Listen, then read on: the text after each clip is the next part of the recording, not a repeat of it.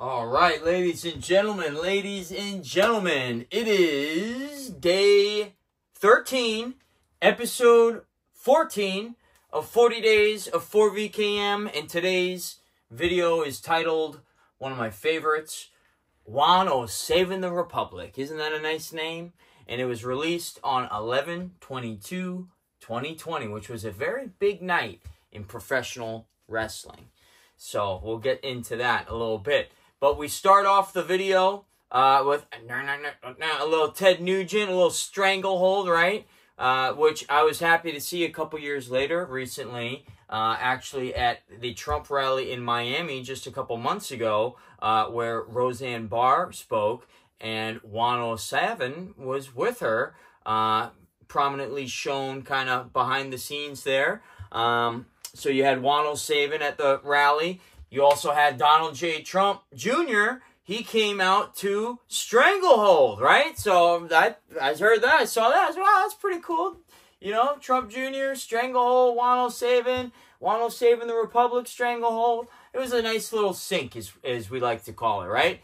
So we're talking about the sham election, right? We talked about in the last episode how that was the last episode before the election, right? We were talking about The Rock, and I'm a day ahead as far as recording these. But what's the big news today on January 23rd? It is The Rock was named to the board of directors of TKO, which is the parent company of WWE. What were we talking about yesterday? We were talking about The Rock, which that episode dropped the same day they named him, right? We also talked about Erica Nardini from Barstool Sports being named board of directors of WWE back in 2020. So it's just, again, another wonderful, beautiful little sync right there with The Rock in the news and board of directors and all that stuff going on. So back to this episode, right? So we're coming at you. We started off, Juan O Savin's talking about the election stuff that happened from Trump Tower in Las Vegas, right? And he's talking about some of the elections that happened there in Clark County. You know, he really nails it down to a couple counties in the United States, which really they were just able to flip these counties. I think it was 6 counties in total. I'm going to try to name them real quick. It was Clark County, Nevada, Maricopa County, Arizona. It was, I want to say, Pittsburgh, PA. Milwaukee, Wisconsin. Wayne County, Detroit, Michigan. And Georgia, Fulton County, Georgia? One of the counties in Georgia, right? So, I did okay. I did all right there. So, really, it just took 6 counties, right? Everybody said, you know, oh, you can't steal an election, not the way that the presidential election is set up, right? Well, you know, when you look at the facts, Joe Biden extremely underperformed this election, right? You would almost look at it and say, how the hell did he pull it off, right? If you're an unbiased person looking at it and you just look at the facts that he lost the critical states that you need to win in order to win. He didn't win any of the, what do they call, bellwether counties, right? I think he won 1 out of 19 or something like that, which that generally predicts who's going to win the election. So he didn't really clean up in the congressional seats, right? Which kind of shows that a lot of the stuff was, you know, just filling in ballots for president real quick, right? Because you don't have time to go fill out the rest, right? So just president. So we got Juan. He's talking about the election in Clark County.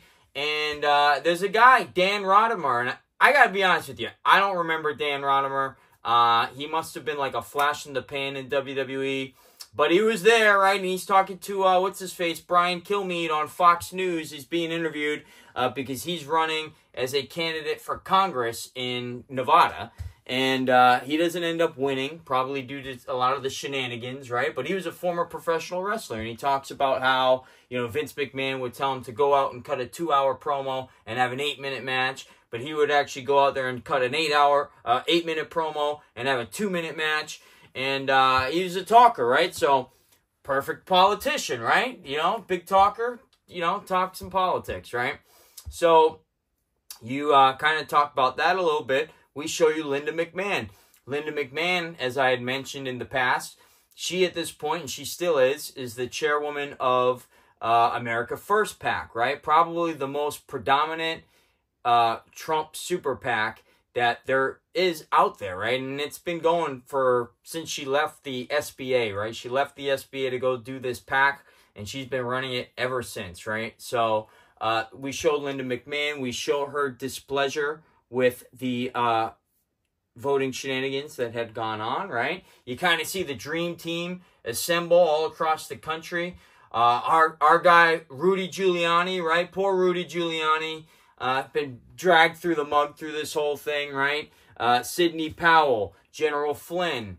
You have Richard Grenell on the ground, right? So you got all these big operators out there, and they are, you know, getting the word out on what's going on. They're fighting back, right? And you know what? It sucked when this happened, right? But look what's happening now, right? You just had, we're going to talk about the voting machines, right? You just had it in Georgia where somebody showed a federal judge how easy it was to hack into those machines, right? So it was able to do it with just a pen and change the vote totals, right? So, you know, it's all there. We just have to let the process roll out and see what happens if we can fix 2020 before we get to 2024. I think that's still everybody's preferred outcome right there. So we're talking about the election. We're talking about, you know, some of the different things that are going on. 4 Seasons Total Landscaping, right? That's one of my favorites. You know, remember the tweet, you know, Trump said, well, we're going to be at the 4 Seasons, right? And everybody thought it was the hotel, and then it was the landscaping place, right? But the weird part about the landscaping place that people point out, if you look at where Rudy Giuliani was standing with the podium and he has the signs up behind him, right? You have a camera, a security camera right above there, right? And by the looks of it, that security camera was kind of pointing across the street. And what was across the street? It was a cremation center, right? A crematory? I don't know what they call those things, right? But place where they burn people, right? So, very interesting, right? Why do they kind of pick this place? There has to be some extra meaning to it, right? You have that place across the street. So I think they're kind of tell us that, you know, maybe burning evidence, destroying evidence, and we have it all at the end of the day. Or maybe not. Maybe it was just a booking error, and that was the only 4 Seasons and venue that they had available that day as well. So, you know, there's a lot going on with this election, multiple ways as far as how it was cooked, right? We all know about the mail-in stuff, right? If you didn't see 2,000 Mules, I highly recommend it, regardless of your opinion of Dinesh D'Souza. That kind of speaks for itself, though. And if you just want to be able to explain how it happened with the mail-in votes and the drop boxes and all that other stuff, and keep in mind, you only have to do 6 counties, right? And I think those that documentary focused on those 6 counties and really just tracked out how they dropped all the ballots off and used cell phone data to kind of really prove it all. And there's not a good explanation anybody could give me on why somebody would need to go visit all the drop boxes in town, you know, almost like a paper route in the middle of the night, you know. And when you look at the security footage and you see the gloves and, you know, people taking gloves off before they put the ballots in the box, I mean, it's sus. It's super, super duper sus. And so highly recommend you guys check that film out so you can have a better understanding of what was going on there. So, social media censorship is another thing Juan's talking about in the video. You have Twitter at the time. Remember, every time Trump says, like, they're stealing it, they put a little disclaimer underneath them, right? Remember, they started doing it. It was community notes before community notes. And they'd say, no, this election was fair, the fairest in history, right? You know, so, and then they end up blocking him, suspending him, ultimately in January, after January 6th. But, you know, social media was in on it. Bezos was throwing money at it. Zuckerberg, think of how much money he spent on it, right? So you had all these guys just unloading. Big tech was totally against President Trump. And, you know, they all colluded together to kind of make sure they got the outcome that they wanted, right? And we're not even talking about the fake news, right? So we jump ahead, and this is kind of the first time I think you hear my voice in these videos. We go back to 2018 in the midterm elections, right? And you remember that midterm elections? Who was running? You had Ron DeSantis versus Andrew Gillum, Bad Andrew. You have Stacey Abrams versus Brian Kemp in Georgia. And you have Beto versus Ted Cruz in Texas, right? And remember, the media was in love with all these people and talking about, oh, you know, blue wave, right? And it just didn't make sense, especially in Florida where I'm at. You know, every poll that I saw had Gillum winning. It didn't really line up with how people thought, right? Ron DeSantis was only ahead in 1 or 2 polls, I want to say, right? So, you know, that was really bugging me around that time.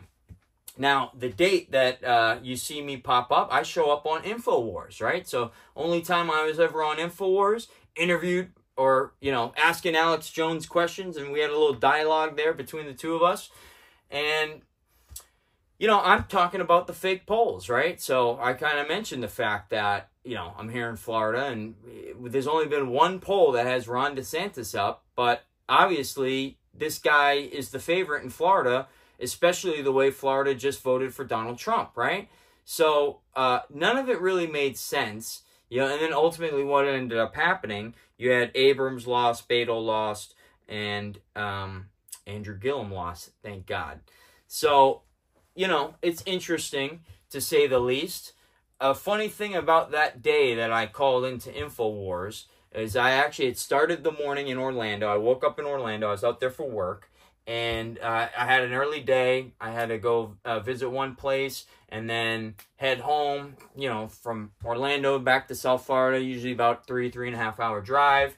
And since I had some extra time, I was like, you know what? I'm going to go stop at Kennedy Space Center and go have some lunch, right?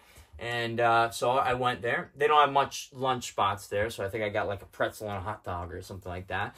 But I just kind of got to take the scene in a little bit. You know, they have this monument of JFK there where he has the speech where he's talking about going to the moon, right? So I took a picture of that. And, you know, it's just a nice little afternoon, right? And then I get in the car. I'm listening to InfoWars at the time. And, you know, he says that he's going to take first-time callers, right? So I had never called him before. So I figured I can give it a shot, right? So he has the app at the time before they banned it from the Apple Store. And so I call in through the app, and I got through, right? And he puts me on hold. I'm on hold for practically the entire ride from Orlando to South Florida. And then I'm the last caller picked, right? And he goes, who are we going to pick, right? You can see him kind of make the decision. He goes, Andrew, you're up next, right? So super excited. He calls me, and this is my shot, right? I'm going to ask my question, and I kind of drop it. I'm like, you know, I'm not buying everything that the media is selling us right now about these polls, right? He talks about it a little bit. Watch his hand gestures, though, right? He just did that video he just released talking about Q. You know, I asked him that question. Look at his hand gestures. He keeps doing this for the circle, and then with his pen he goes, So it's almost like he's doing a Q. Maybe it's just my imagination, but you guys can take a look at it for yourself.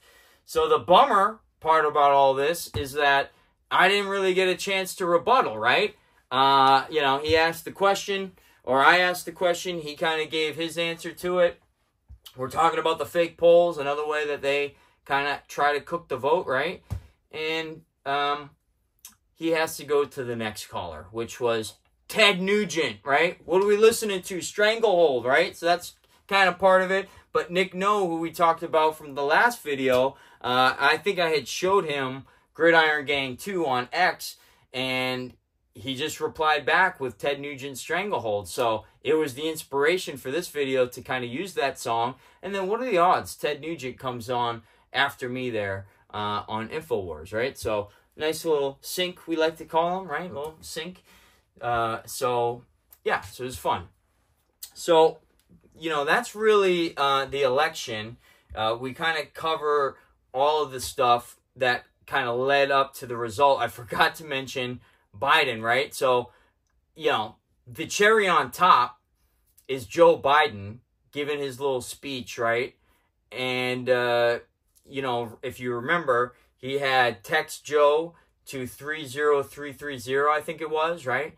And if you divide 2020, you take 2020 and divide it by 30330, you get 0666. Wow, what are the odds of that, right?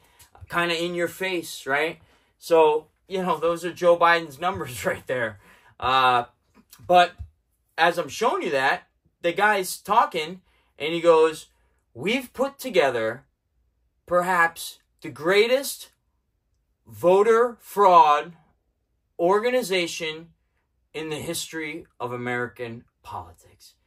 He says it, right? This isn't an edited clip. He says it. He says it, right? And a lot of people could say, oh, well, he's old and stupid, so he just made a mistake. I don't know how you make a mistake like that and not catch yourself and correct yourself, right? I mean, he said we put together the greatest voter fraud organization in the history of the United States. So, I mean, that tells you everything you need to know right there. So, you know, that's kind of about the election. And then we segue into 11/22, right? So we all know what happened 11/22/1963. JFK was shot in Dallas.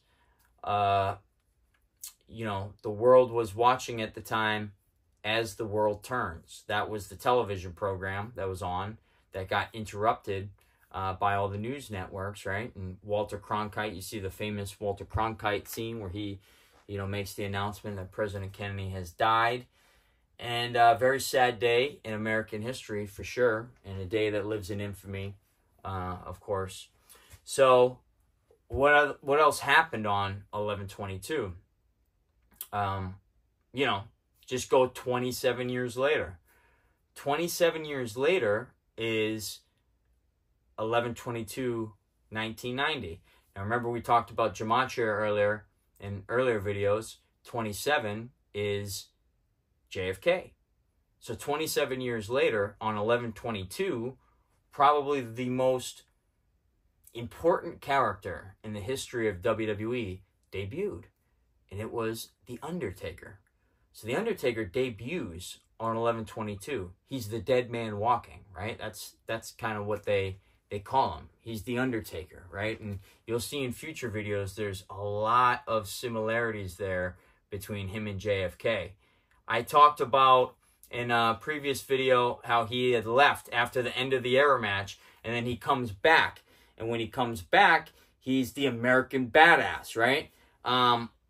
So I show this clip from that return, and it's these creepy girls, right, talking about, I pray my soul is mine to keep, right? And as I'm showing all that, I'm showing all of those deep state presidents after JFK that kind of kept things under wraps and kept things, you know, kept the conspiracy going, kept the truth from all of us, right, at the end of the day. Now, you can argue some of them were good. You know, I'm not going to say everybody was bad there, but at the end of the day, nobody really got to the truth, right? And we end that little scene with the Tiffany blue box being handed to Michelle. And remember, if you pay attention closely to that phrase, the last thing you hear is, he's here, right? So, he's here. And then we cut to the guy, the faceless man. Actually, this is a different scene where he's wearing a mask in the helicopter, Marine One. He's here. So, you have the Undertaker. At the same time, during the election, you have Ron Watkins. Remember him? Code Monkey, CM, right? He's making the rounds, talking to Chanel Ryan. Remember her? What happened to her? You know, he's talking to her on Newsmax or one of those networks, and he's talking about how easy it is to hack into the machines, right? Which, was, again, just recently was proven in a Georgia court right there. So, just gotta have patience, guys. Just gotta have patience, and, you know, hopefully it all works out. If not, go out and vote on 11/5/2024. You got it anyway, right? But if it happens, that is. So, so you have him talking about that. It's interesting to me as he's in that skit, he's wearing like a black Undertaker hat, right? Undertaker used to wear these, you know, big bucket hats. I don't know what the hell you call them, right? But Ron Watkins is wearing that hat as well. So thought that was pretty cool. But going back to The Undertaker in 11/22, that's not the only 11/22 associated with The Undertaker's career. So Undertaker debuted at the Survivor Series in 1990, 11/22. And 30 years later, in WWE, he would retire on 11/22. And remember in the last episode, I was telling you about the Tesla Towers and how they were, I showed them during the Elias concert, right? And Elias is talking about time and space, and we're talking about Tesla and all that stuff, right? So I show the Tesla Towers, and I show a model Tesla Tower that they had in Texas somewhere.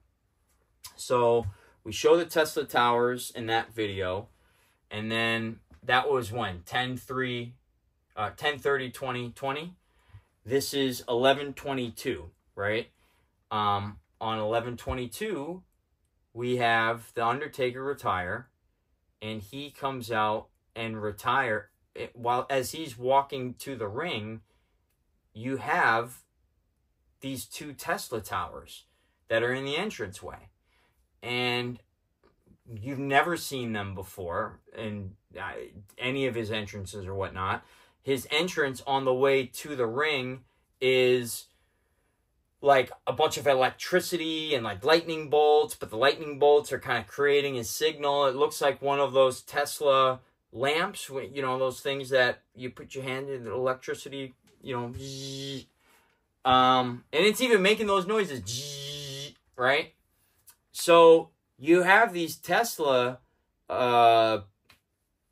towers in the Undertaker's entrance at WrestleMania, at his retirement, 11/22, right? And when I think about that, it's almost like, you know, again, project looking like how do they know this stuff? How do they know what to put, you know, in wrestling, in movies, whatever the case be? It's very, very interesting to say the least. So to wrap things up with this one, you know, we see after Trump loses the election, supposedly, he makes some moves, right? He fires the defense secretary, Mark Asper, I think it was, right? Fires him, right? Juan O Savin's telling the story. He says it in Vince McMahon's voice. He goes, "You're fired." So he gets fired. Christopher Miller gets brought in. I believe Christopher Miller was over cybersecurity. There's something along the lines of that, right? So he gets moved in. And then you have a couple promotions. You have Kash Patel. He gets put into a prominent position. You have a gentleman, Anthony Tata. He gets promoted. And then you have Ezra Cohen Watnick, who gets promoted within the Defense Department, right? And it's very interesting because these are all last-minute moves that Trump's putting in place before he leaves, right? So if he's supposedly leaving office, but he's making all these personnel moves, right? Who knows what they were doing and setting up and taking care of, right? Now, this is still 11/22. We're still in 2020. We're days, you know, weeks still away from January 6th. But I show you a couple WWE pay-per-view logos, right? That they had. And actually, these pay-per-views always happened in the UK, right? So there's two. WWE Rebellion and WWE Insurrection. You know, maybe there's an insurrection. I had put that in at that point because, you know, we were talking about the Insurrection Act. Is Trump going to issue the Insurrection Act to kind of take care of all of this? That was kind of the theory at the time. Who knew all those weeks later, you know, they'd be talking about an insurrection, whether it was Fed-generated or whatever we want to say. You know, that's the word that they use, right? And that's the word that they're trying to use. And the crime that they're trying to label on Trump to try to get him, to prevent him from being on the ballot in 2024. So we got to see what the Supreme Court does about that. We did the ACB video the other day. That didn't really work out on the border. Does she do the same thing with when it comes to Trump on the 2024 ballot with those cases for Colorado and Maine going up there? Let's see what happens, right? Let's see what happens. So it's very interesting at the end of the day. 11/22, it was the start of Undertaker. It was the end of Undertaker. And that's not the only person, right? VK, our guy VK, Vincent Kennedy, right, on X. Vincent Crypt 46. He debuted on 11/22. And he left on 11/22 as well, right? So one of the last tweets that he reshared was me being like, wow, you and Undertaker both showed up on 11/22 and left on 11/22. So it's kind of fun. Now, Undertaker did come back after 11/22. He's made some appearances since then. So he wasn't gone forever. So who knows? Maybe VK not gone forever too. So that's about it for this episode. The next one we're going to be talking about is War on Christmas, which is a fun one. It came out on Christmas Day 2020.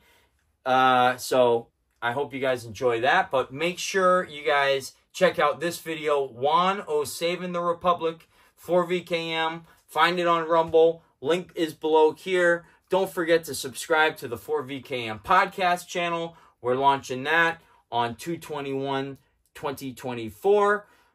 So very big day that will be. Very excited. And check it all out. 4VKM.com. You can see all the other episodes. And as always, ladies and gentlemen, enjoy the show.